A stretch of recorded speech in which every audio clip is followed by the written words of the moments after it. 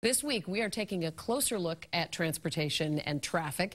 And for a lot of people, getting to and from work is the most frustrating time of the day. Yeah, and when the commute actually became a roadblock to hiring workers, some businesses stepped up with a solution. This alternative may have started small, but as Breana tells us, it could lead to some big changes down the road. It's much cheaper to take this than to pay for gas. It's great, and there's Wi-Fi.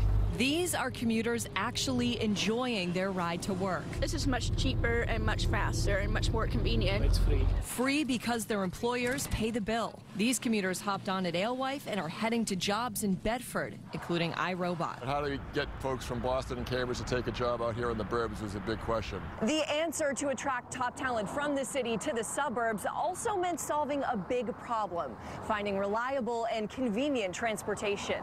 We created this transportation organization because we heard from the business community that they needed more transportation resources. The Middlesex 3, a regional group promoting economic development, teamed up with companies to share the costs of these private shuttles.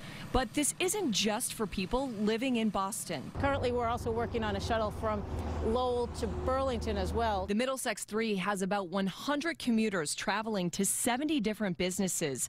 This is one of 17 similar regional groups shuttling 400,000 riders around Massachusetts. That's a whole lot of cars off the road, and even more shuttles could be on the way. We have a shadow shuttle because it's become so popular that we're filling up the seats, and we want to make certain that we don't leave anyone behind. There's a huge demand. Demand from workers like Ryan Lugenbuehl. He switched to the shuttle while his car was in the shop, and now he's rethinking his commute. I think most days I'll still take this. What started as a perk for just a few workers could now be paving the way for a little less congestion for everyone. Breana, WBZ News.